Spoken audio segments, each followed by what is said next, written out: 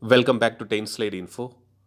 For any defense force of any country, procuring some powerful and proven tactical ballistic missiles are very vital, and this video will provide details of one such development which is being planned by India.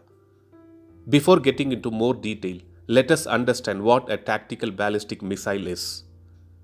A tactical ballistic missile is a missile which is designed for short-range battlefield use, which normally has a range of less than 300 kilometers.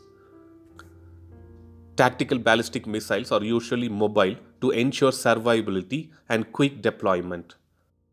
These tactical ballistic missiles can carry a variety of warheads to target enemy facilities, assembly areas, artillery and other targets behind the front lines.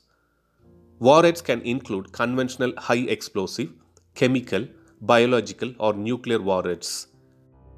We know that Nagpur-based private firm Economic Explosives Limited is producing Pinaka rockets for the Indian Army since they want to have more than 20 regiments of the Pinaka system.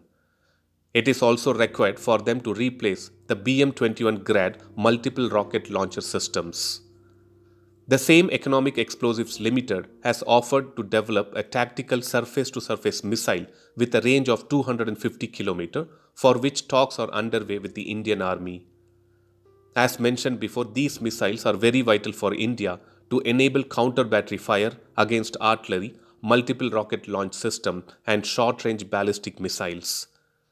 Another strong reason for any country to procure or develop such tactical ballistic missile is because of their cost. Compared to the strategic theater missiles, these missiles are cheaper.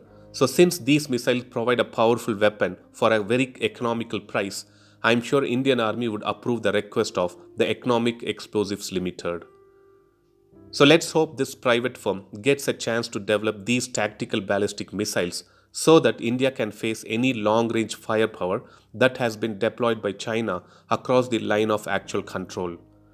Thanks for watching. Stay tuned to 10 Slide Info for more defense and aviation related updates. Thank you.